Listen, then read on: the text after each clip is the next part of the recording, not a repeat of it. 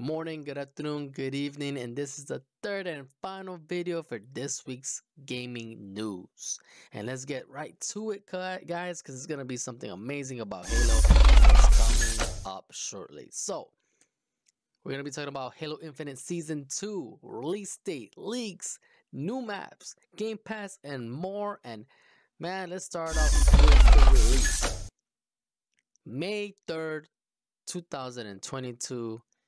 This spring, you guys. Yes, it's a very long first season, and 343 Industries has been listening. They have been improving several mechanics. For instance, those who are playing ranked, don't worry about capture the flag because Behemoth is no longer in sight, which is a great one. Secondly, the season progression, for those who have the battle pass, they have improved in it.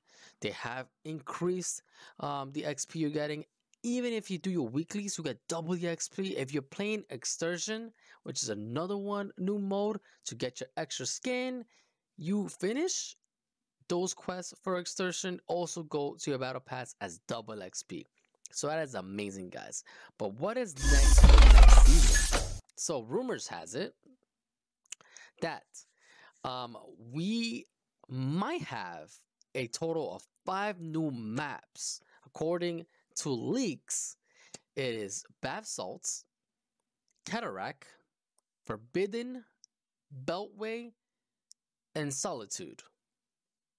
So 5 new maps potentially already leaked that are going to be added to Season 2. That is amazing, guys. That's exciting. It's exciting, very exciting. One of them is an old school one, so that's pretty cool. Along with that, there's gonna be returning game modes, new events, new guns, and more to be announced by 343 Industries. So that's gonna be amazing. I'm excited. And on top of that, finally, you're able to buy items, skins with the currency of the game.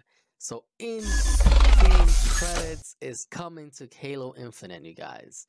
Now you no longer have to buy them. You could earn them in-game by doing your dailies, by playing often, maybe by rank. Maybe by the end of the ranking system or the ranking season, you end up earning some credits so you could buy the skin you always wanted, but you didn't want to drop $20. You didn't want to drop $10. So that is amazing. They're listening, guys. Those who play Halo Infinite, they're listening. Hopefully, they can fix other minor bugs, improve on their anti-cheat, because it is kind of getting a little out of hand, and please fix the crashing and the buggings and the glitchings within the game, especially number one, the crashing, because crashing is occurring in several gamers who play in PC.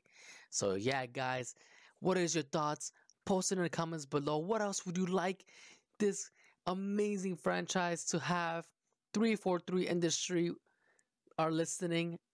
Put in the comments below what you guys would want to see next. Don't forget to hit a like, hit the bell icon, and subscribe. It will definitely help me out.